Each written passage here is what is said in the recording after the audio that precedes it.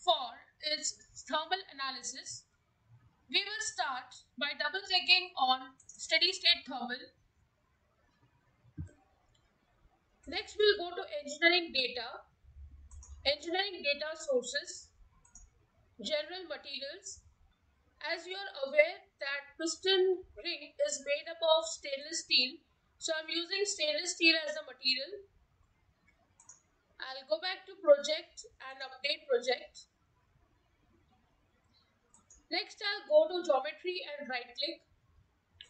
Import geometry. I'll import the geometry of piston ring which I have created a lecture back. You can go to the video and check how to design a piston ring. Next I'll go to model and double click on it.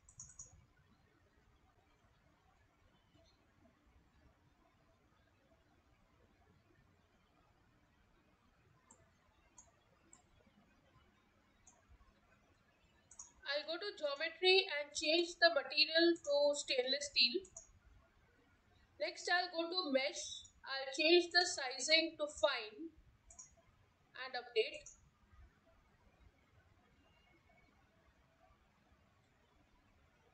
Next I'll go to steady state thermal and I'm going to insert temperature. As you are aware that this piston ring sits on the groove of the piston head, so it will be in contact. The inner surface will be in contact with the piston head, and so whatever is the temperature here will be the temperature of the piston ring. So let me assume this temperature to be 600 degrees Celsius because I'm using stainless steel and the temperature to which stainless steel can be subjected is higher.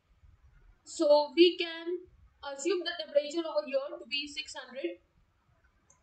Now all the other surfaces are subjected to convection. So I will give convection on the rest of the three surfaces.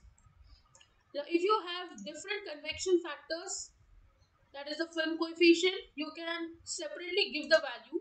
I am giving same value of film coefficient to all the three surfaces. Now rather than giving a value, I am giving a temperature dependent value here. So I'll go for the first option, stagnant air horizontal cylinder. Next I will go to solution and insert thermal temperature. Also I will insert thermal total heat flux. I'll go to solution and solve.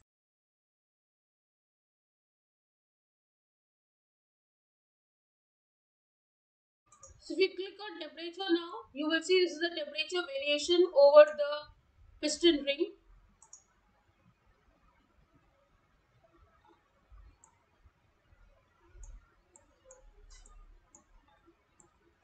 You can animate and check the result. And this is the total heat flux over the piston ring. The highest value is 0.030488 watt per mm square. Now apart from steel, the other material which can be used is grey cast iron. So you can go to this option and new material. Okay. I'll go to engineering data sources, general materials, and I will choose grey cast iron.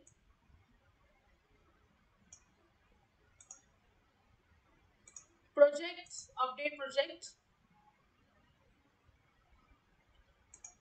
So when you come back here, you will find another material has been added, grey cast iron. You can just check the solution, but be careful that you change this temperature to say around 450 degrees Celsius. Solution, solve.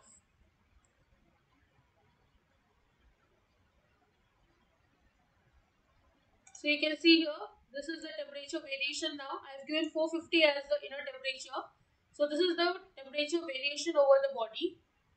The highest value is 450 and the lowest that you can see is 449.25.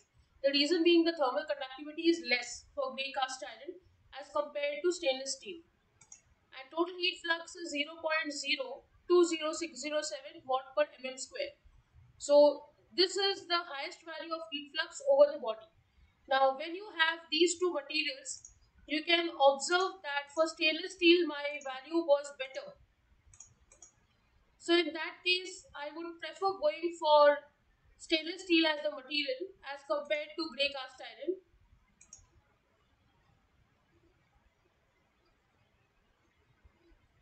You can see here it is 450 and it is 447. Total heat flux is 0.0205. So it is approximately same for both of them. So you can just decide which material you want to use depending on the cost and also on the usage. Also for steel, if you observe, this value can be a little higher. So obviously it is better to use steel as compared to grey cast iron. But in regular usage, both the materials are equally used. There is no reason for not using grey cast iron that is also being used in the factories. So with this, I end the session of analysis of piston ring. If you have any doubts, please write to me in the comment section. Don't forget to like, share and subscribe to the channel. Hit the bell icon for latest video updates. See you in the next session. Thank you.